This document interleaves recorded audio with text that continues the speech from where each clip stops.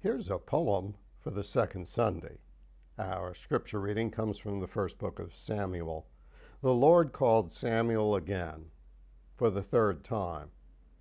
Getting up and going to Eli, he said, "Here I am. You called me?"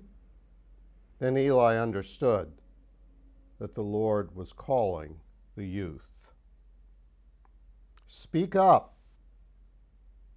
Sam and Eli slept in separate rooms. Eli, the high priest, snored like a goatherd, his righteous throat thick with justice and curds. Through the din, Sam heard murmurs, the voices of the dead, whispering between the tombs.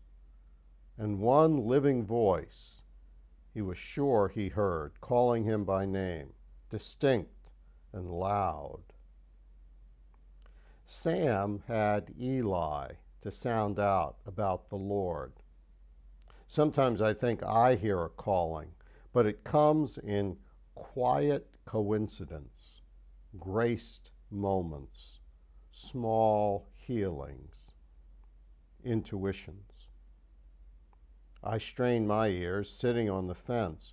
Where is my Eli to confirm my calling? Speak up, Lord.